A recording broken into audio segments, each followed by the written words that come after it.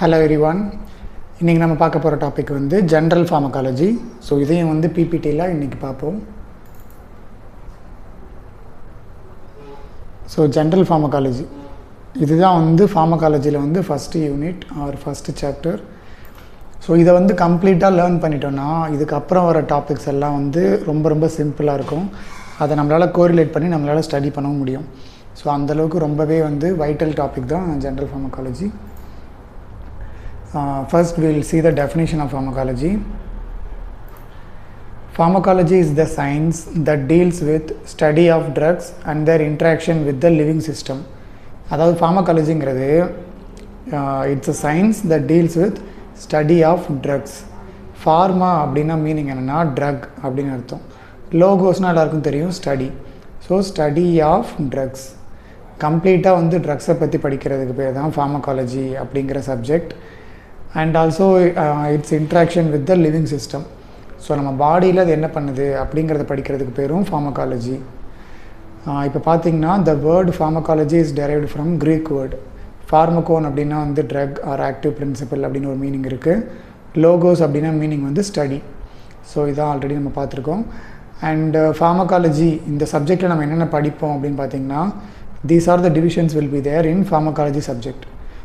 Pharmacodynamics will be there, Pharmacokinetics will be there, Therapeutic, then toxicology. All these things will be in the each pharmacology syllabus.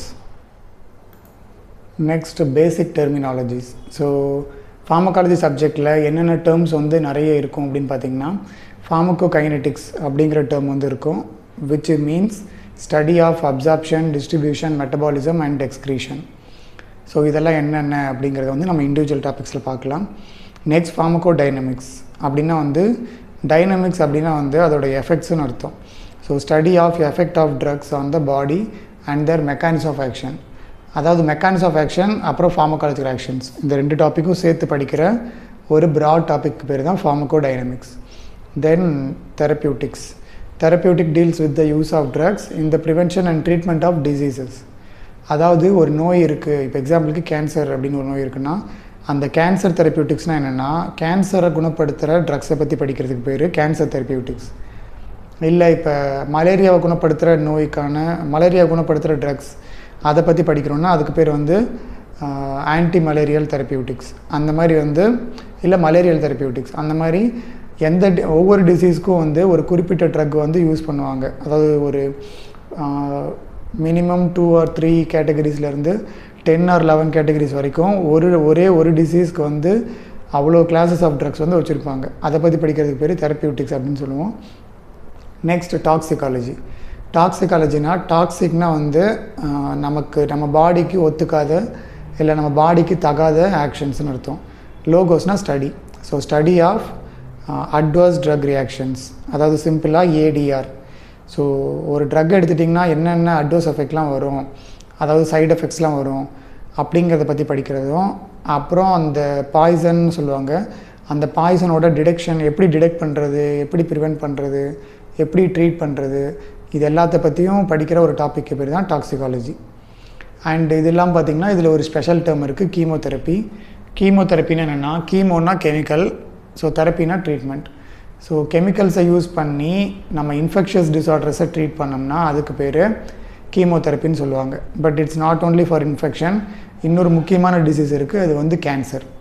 So கேன்சரை குணப்படுத்துறதுக்கு use பண்ணப்படுற ட்ரக்ஸுக்கு பேரும் வந்து கீமோதெரப்பின்னு சொல்லுவாங்க. யூஸ்வலாக அந்த cancer பேஷண்ட்ஸ்லாம் வந்து they are under going chemotherapy, நீங்கள் வந்து chemo எடுத்துக்கணும்னு சொல்லுவாங்க இல்லையா, அது வந்து இந்த நேம் தான்.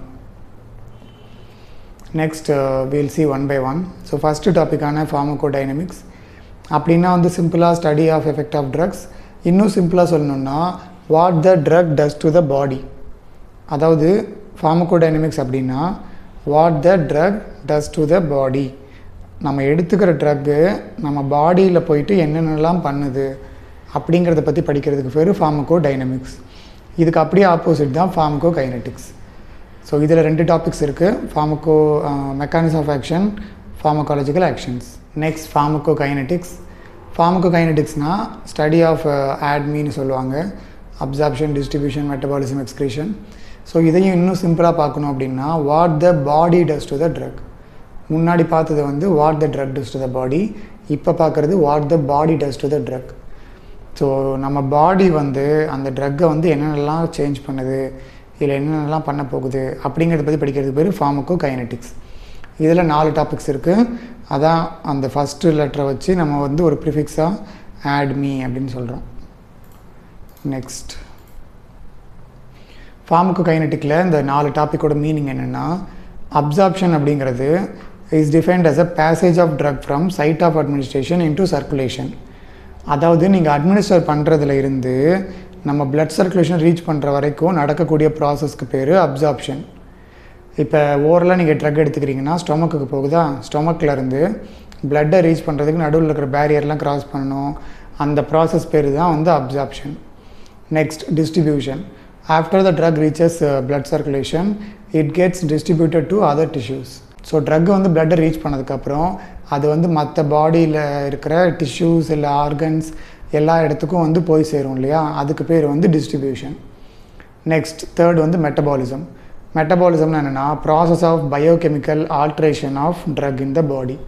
ஸோ பயாலஜிக்கலாக நம்மளோட பாடியில் வந்து அந்த ட்ரக் வந்து வேறு ஒரு ஃபார்முக்கு கன்வெர்ட் ஆச்சு அப்படின்னா அதுக்கு பேர் மெட்டபாலிசம்.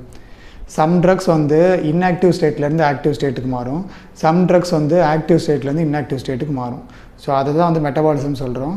இது வந்து பயாலஜிக்கலாக நம்ம லிவிங் பாடிக்குள்ளே நடக்கிறதுனால பயோ டிரான்ஸ்ஃபர்மேஷன் அப்படின்னு சொல்லுவாங்க. Next excretion. எக்ஸ்க்ரீஷன் என்னென்னா வெளியேற்றுதல். ஸோ நம்ம பாடியிலேருந்து ட்ரக் வந்து வெளியேறதுக்கு பேர் தான் எக்ஸ்க்ரீஷன். அதாவது டெஃபினிஷன் பார்த்திங்கன்னா drugs R excreted from the body after being converted to water soluble metabolites while some are eliminated without metabolism. அதாவது மோஸ்ட் ஆஃப் த ட்ரக்ஸ் வந்து நம்ம பாடியை விட்டு வந்து வாட்டர் சாலிபிள் மெட்டபாலிட்ஸாக வெளியே போகும்.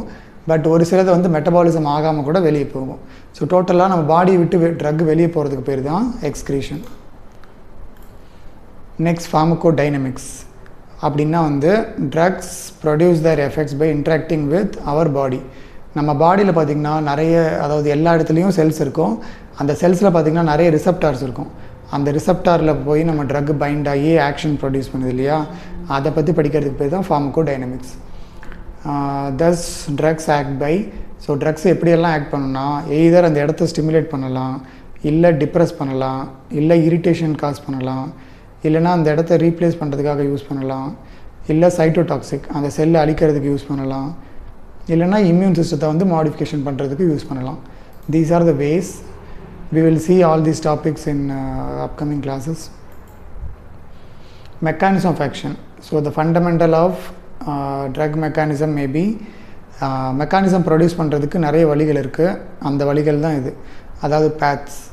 Through receptors it can act, through enzyme or pumps it can act, ion channels are there, and also by physical action, by chemical interaction, altering the metabolism. So there are many pathways for mechanism of action of drugs.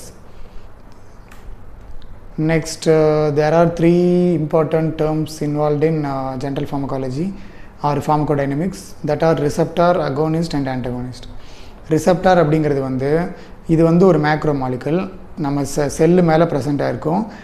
இதில் தான் வந்து அகோனிஸ்ட்டும் ஆன்டகோனிஸ்ட்டும் find ஆகி அதோட action வந்து produce பண்ணும். இது ரொம்ப simple.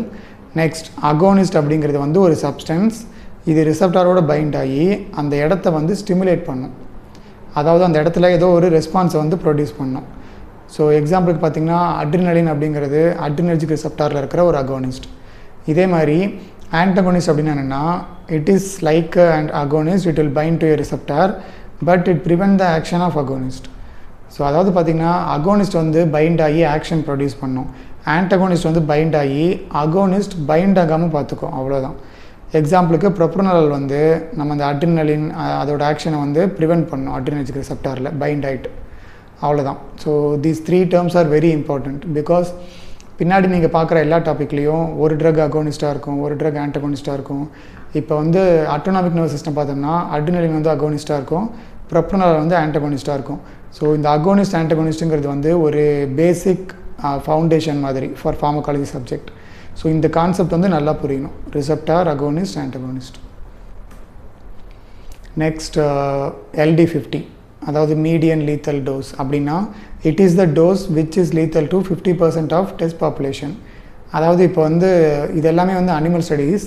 So இப்போ வந்து 100 அனிமல் எடுத்திருக்கீங்க அப்படின்னா அதில் நீங்கள் எந்த டோஸ் கொடுக்கும்போது 50 அனிமல் வந்து டெத் ஆகுதோ அதுக்கு பேர் தான் வந்து மீடியன் லீத்தல் டோஸ். அதாவது இப்போ நீங்கள் எக்ஸாம்பிளுக்கு 10 அனிமல் யூஸ் பண்ணுறீங்க, நீங்கள் வந்து 100 mg ட்ரக் கொடுக்குறீங்க. அந்த 100 mg ட்ரக்கு சாப்பிடும்போது அந்த 10ல் 5 அனிமல் இறந்துருச்சுன்னா 100 mg தான் வந்து LD50. இதே மாதிரி மீடியன் எஃபெக்டிவ் டோஸ் ED50. இது EDன்னு ஏன் சொல்கிறாங்கன்னா எஃபெக்டிவ் டோஸ், இது வந்து லீத்தல் டோஸ். ஸோ இது பார்த்திங்கன்னா a dose that produce 50% desired effect in population.